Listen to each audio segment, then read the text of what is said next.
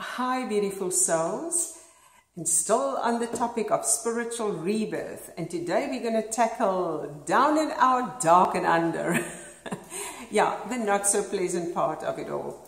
So the way that I can relate to it now that I've passed through it all, or not even all, most of it, let's rather say that, is that the first part was almost like the easier part, because I had one job, and that was to breathe. That was the only mission I had, 24/7, keep breathing. And then obviously you just go through the motions of the day. I think the more difficult part comes when the body has healed, the mind is lagging, the emotions are all over. But for me, the biggest rip through my universe was actually the spiritual crisis that I ended up.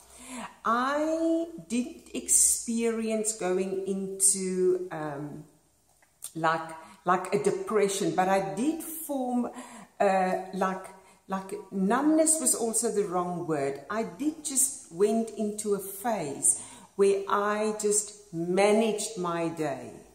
Yeah, I think that is the best way. It was just a manage the day. I enjoyed what happened in front of me, but I had zero inspiration.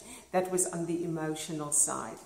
And then on the mental side, I found that for some reason I couldn't think, I couldn't remember really. And I remember at one stage I had to write one email. And after 3 months of trying to write one email, I convinced myself that the email was no longer needed. And I mean, if I laugh because I find it so interesting, because when back in the day, I could easily handle like 300 emails a day and just get through them, do what needs to be done and things like that. And here, one became like as big as a mountain. But I want to talk about my spirituality that, according to me, basically took the biggest hit. Because for me, it has been the only thing that made sense in my life. Since a little girl, that was the connection. And it's not that I've ever had the belief that only good things will come my way. Because, I mean, I read the book of Job once upon a time. I've never seen my connection with the divine as a promise only for the good things. In fact, I've always seen it as it's a connection which is so unconditional that I am willing to love even in harder times. So that wasn't the thing. So I really started to delve into the thought, but why then did it hit me so bad? I think the thing was, in all my other incidents, there was always a human. And I could totally get it that us as a human being can fail one another.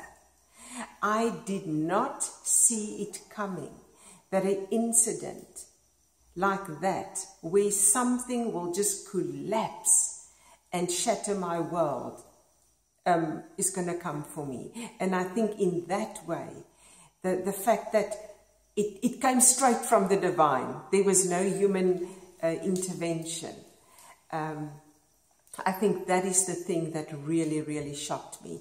And it was very, very difficult for me to maneuver through my healing space when that one thing that has been the only thing that made sense, the only lens through which I looked at life, was basically shattered.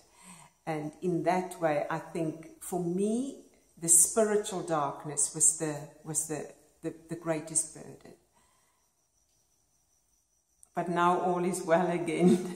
I hope, I pray.